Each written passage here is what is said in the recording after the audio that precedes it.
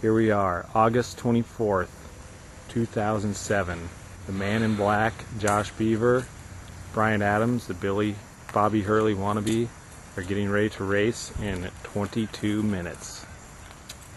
Bryan Adams, how do you feel about today's race? Many consider you to be the underdog. What are your thoughts? Underdog? He ain't no underdog! I'm not one for cliches, but I'm going to give it 110%, and I'm just taking this every 10 yards at a time. And original saying that I came up with is not the size of the dog in the fight or the speed of the dog in the fight.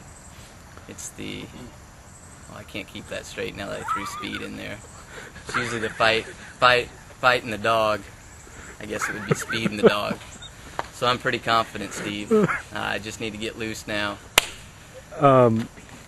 Many people think that one advantage you may have is you roomed with a former Wesleyan track athlete. Do you think that will give you any advantage in this race?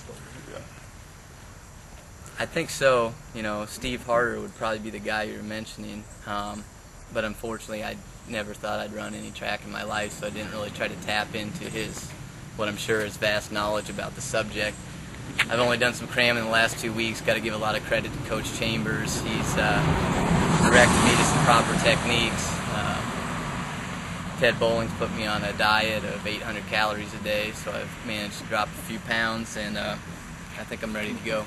Do you think your excellent racquetball skills with the quickness involved in that sport will help you in this 40-yard dash today? No question, Steve. I mean, racquetball, just a high-intense, fast muscle, twitching type sport, reaction, quickness, explosion.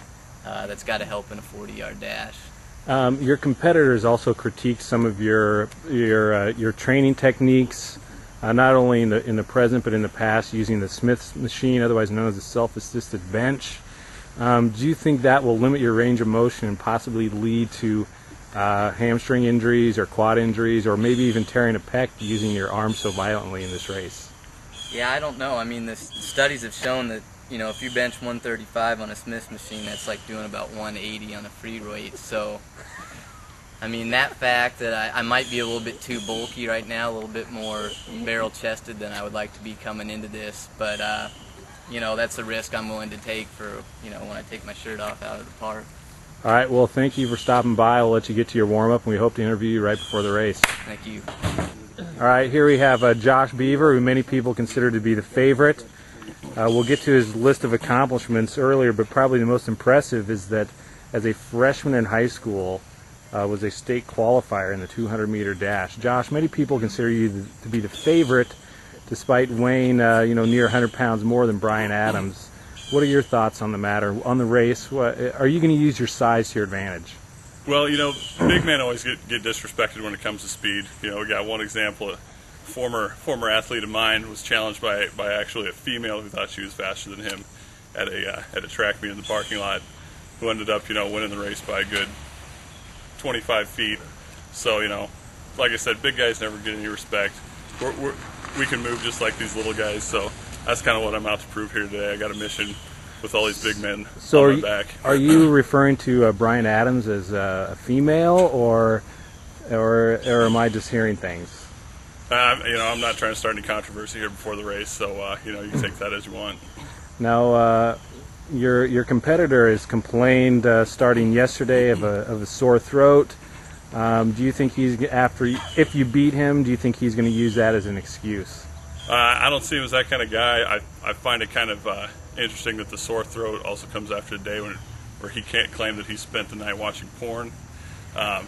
So, I mean, what the cause of that sore throat is, be it virus or trauma, I guess that's not for me to decide. Now, we talked to your competitor about some of his weightlifting techniques, and we noticed you brought one of your apparatuses that you've been using to train with. Would you explain to us what you have in your hand and how you think it's helped you prepare for this race? This right here, this would be the 24-kilogram kettlebell. Not a better apparatus on the planet to, get a guy in shape, get a guy explosive, anything like that. So, you might not get a lot of time in the Gold's gyms where the bodybuilders work out, but if you want to be an athlete, that's the type of thing you need to throw around. So can you make a comparison? Your competitor said benching 135 on the Smith machine was equivalent to 185 on a free bench. Can you make any type of comparisons, being able to do a snatch with the kettlebell and how that compares to, you know, some person who can bench 135 pounds on the Smith machine? I think that question just speaks for itself. Okay, well, we wish you luck. We'll let you get warming up, and we're looking forward to this challenge, and hopefully we'll be able to interview before and after the race.